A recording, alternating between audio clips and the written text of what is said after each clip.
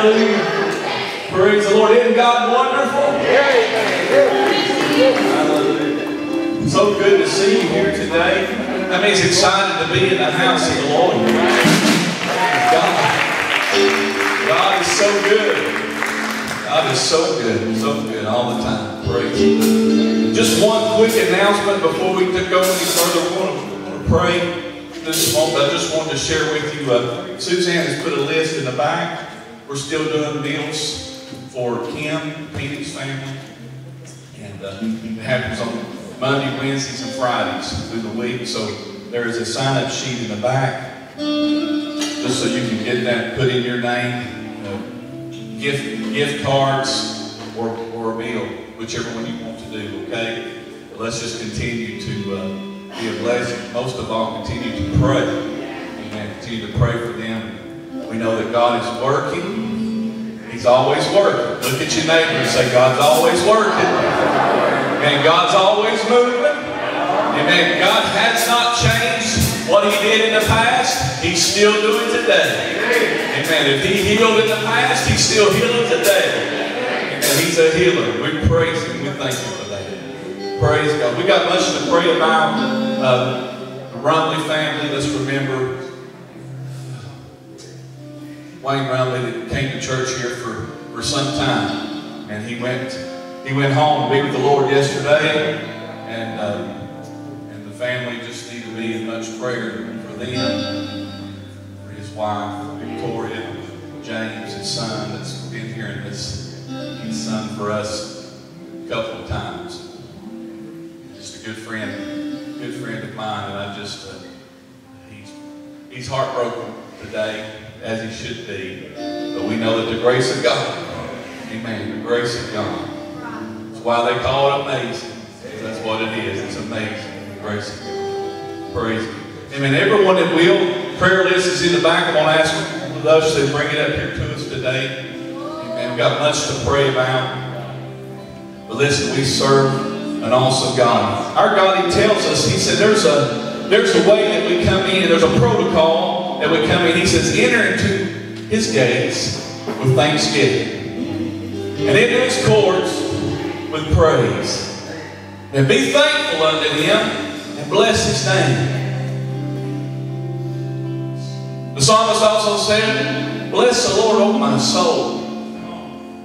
Bless the Lord, O my soul. What is your soul? It's your mind, your will, your emotions. Sometimes we have to get our head thinking, right, come on. Our will begins to say to us, that's what the psalmist was saying, bless the Lord, O my soul. I know what's going around me right now. What I see I might not like, but still yet I'm going to speak down into my heart. David said, the Bible said that David encouraged himself in the Lord. Sometimes we have to encourage ourselves. And the psalmist, he said that, he said, bless the Lord, O my soul. And he thought, man, that sounds so good. I think I'll say it again. Then he goes, bless the Lord, O my soul, and forget not all His benefits. What does He do? He forgives all my iniquities. And He heals all my diseases. He redeems my life from destruction. You remember when He did that for you? When you were heading down a road and there was no way out, the bridge was out, there was no hope, no way you were going to make it. You heard a voice. You heard a voice and you turned around and you saw goodness and mercy looking you right in the face. Amen. You saw a Savior that welcomed you and said, come on, let me show you a better way. Let me show you a better life. Amen. Thank God you turned. Thank God. God saved you. He redeemed your life from destruction. And He satisfies your mouth. He satisfies you with good things. He's a good God. He's a good God. He loves you. And I just want to share, I want to just encourage you before we pray. I want to build your faith just a little bit, okay? I want to build your faith up, get you strong, because it's all about perspective. That's what the psalmist was saying there. It's all about what you see. Because where you sit is what you see. Where you're at today, that's what you're seeing. And in your mind's eye, where you see is what you see, and what you see is what you do. We've got to understand that we don't see what God sees. Why is that? Because we're not sitting where God's sitting. God sits high. Hallelujah. He sits high and He looks low, and He's looking at you today. But He sees, we see to the corner, God sees around the corner. We see to the top of the hill, and God sees over the hill. We see today, but God sees tomorrow and all of our tomorrows. He sees what we can't see. And you've got to trust Him today. And your heart may be heavy, and you may be under a great deal of pressure today, and there may be a great need in your life. And you may somehow feel like God has forgotten you. I'm glad you're here today, because I want to encourage you. God has not forgotten you. God has not forgotten you. He's just seeing what you don't see. Amen. He may be, when you think that He's preventing you from something or keeping you from a blessing, He's protecting you from something. Because He sees what we can't see. And you can trust Him. Do you believe you can trust God? I believe you can trust Him. I believe He's trustworthy. And He loves you today. Would you come up? Everyone that will come up around this altar. Amen. These signs shall follow them that believe. How many believers do we have in the house today? Hallelujah. We have some believers.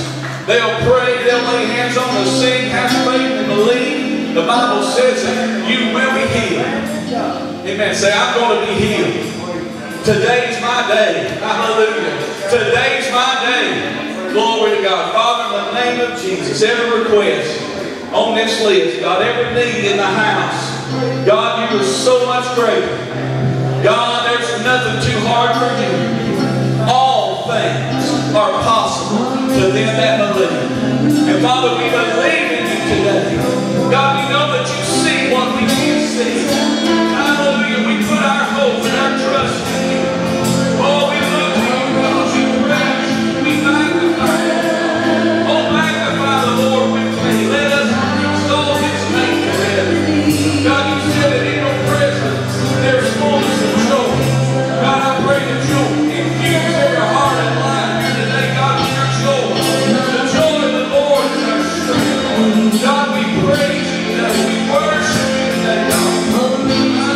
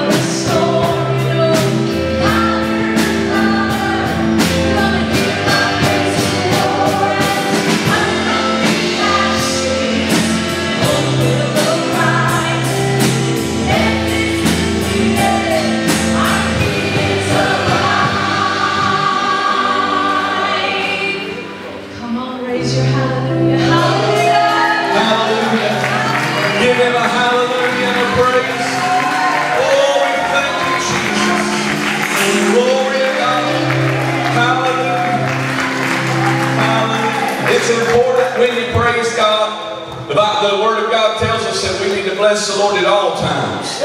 Amen. But Paul and Silas gave us a little lesson that you also bless Him at midnight.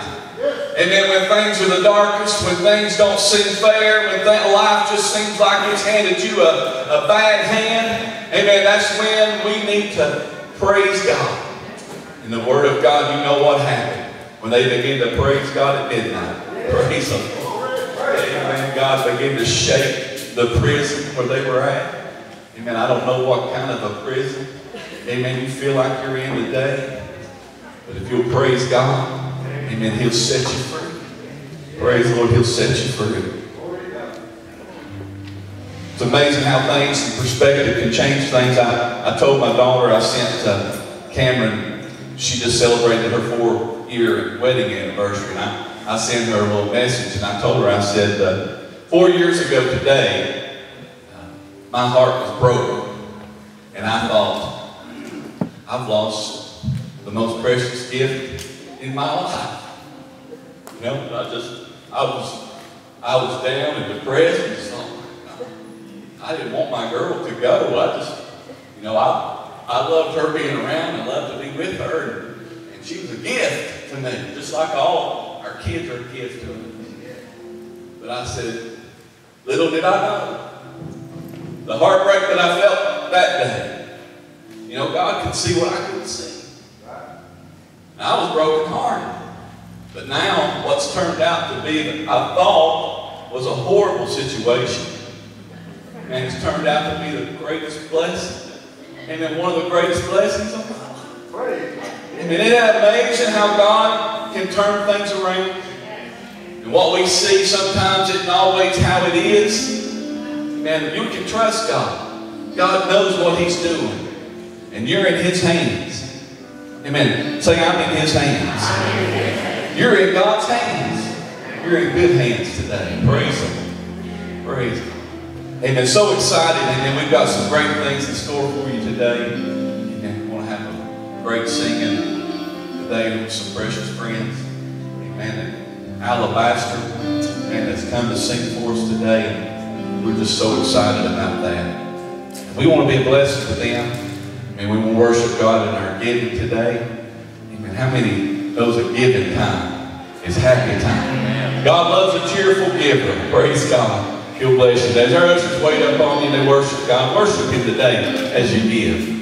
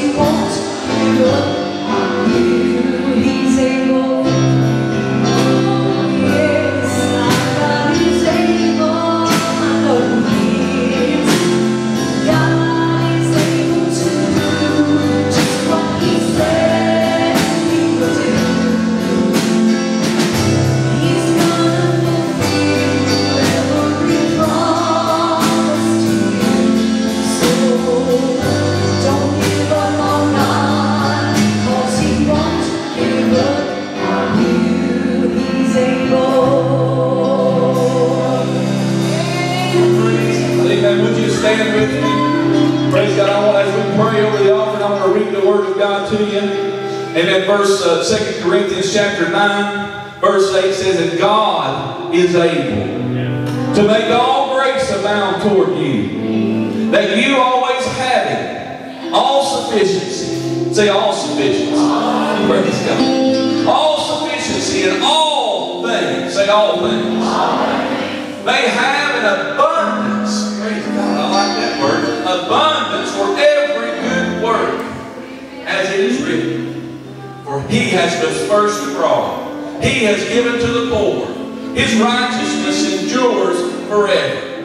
Verse 10 says, now may he who supplies seed to the sower. Who's that? That's the big H-E. He, that's him. He supplies seed to the sower, bread for food. Supply and multiply the seed you have sown, and increase the fruits of your righteousness. Praise God. Can you say, I receive that? And that's God's word to you today. Father, we thank you. God, we ask you, God, to bless this offering, bless your people.